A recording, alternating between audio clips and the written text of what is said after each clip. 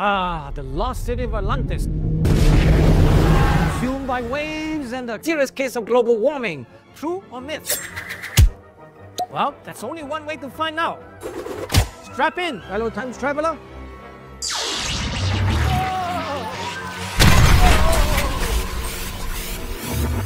Whoa, here it is. Atlantis at last. Lucky my time machine allowed me to breathe underwater. Wow, they got some good-looking fish down here. According to the legend, the people of Atlantis became wicked. Probably consuming too much and failing to recycle. Zeus, king of the gods, became angry and brought down earthquakes and floods that sank their city beneath the ocean. A natural disaster as moral punishment for their sinful behavior. Does that remind you of anything? Well, that's right. It's us. We are all wickedly using hair dryers and driving cars and so on. And in a few short years, we will all be engulfed in our cities, just like this one. Is it true? To find out, let's go back to the time machine. Whoa! It's ancient Greece. I have landed in an awkward moment. It's the famous Battle of Thermopylae. I guess you all remember Thermopylae from the film 300. Great movie. All those beefy Spartans and Persians squashed up together in a tiny, narrow pass. A tiny, narrow path between the mountain and the sea. At one end, squashed tight, is the Persian army. At the other is the 300 Spartan. But why do the Spartans choose to defend the Greek here? Because the path was so narrow. According to the ancient writer Herodotus, it's less than 50 feet. Here's the pass in the film. Oh my, that's narrow. But hold on a minute. The pass of Thermopylae is still a place you can visit in the 21st century. And this is what it looks like. No way! What happened to the path? This is more like a wide open plain. Could it be that sea level has gone down? Let's take a look.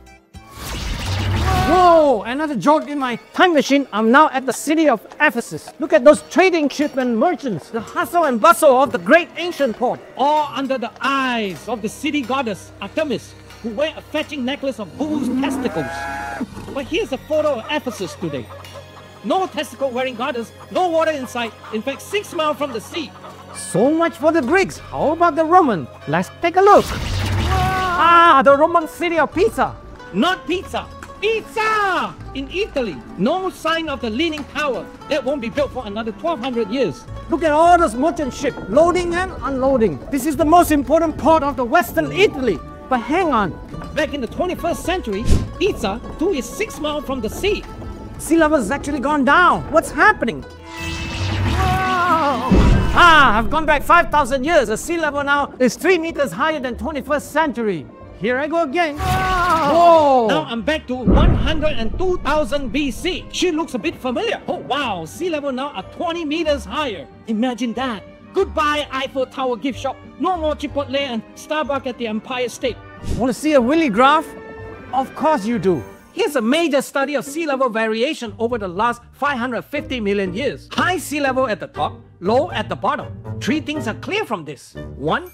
Global sea levels change a lot, like by a few hundred meters up and down. 2. Sea level change naturally all the time. They are never stable. And 3. Where are we? This is us right down here. As you can see, sea levels right now are close to being as low as they have been in 500 million years. Why do the sea level go up and down? Many reasons. Sea level changes from places to place because the Earth changes shape, with land rising and falling. But one big reason for global sea level change is thermal expansion of the ocean. That's thermal like thermal shocks. When water is warmer, it expands. Cooler, it contracts. Now, let's take a look at the temperature of the Earth for the past 550 million years. Temperature has varied a lot, but right now, we're way down there. Really, really cold. And because temperature is low, so is the sea level. Temperature now are almost as low as they have been in 500 million years. We're in an ice age right now. But sea level still rises and falls all the time, depending on natural changes of temperature. Zoom in a bit more, Willie. Here's the last 2,000 years. You notice anything?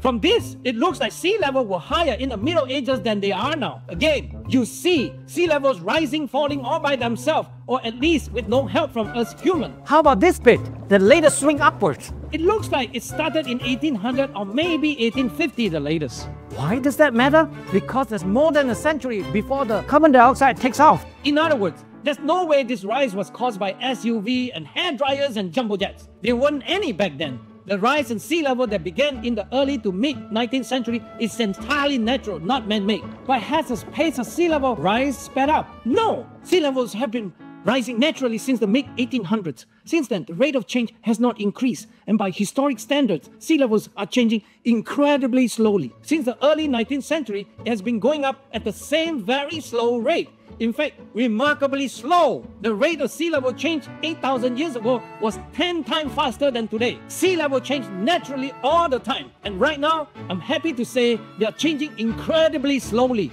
It has taken 120 years for them to rise just 20 centimeters. Think about that next time when you're at the beach watching the wave. The sea level alarm is another bit of unscientific fear-mongering. What do you think of all that? Leave me a comment. Subscribe to Gorilla Science now, and please donate to help buy more coal for my time machine. Every lump means an extra jump.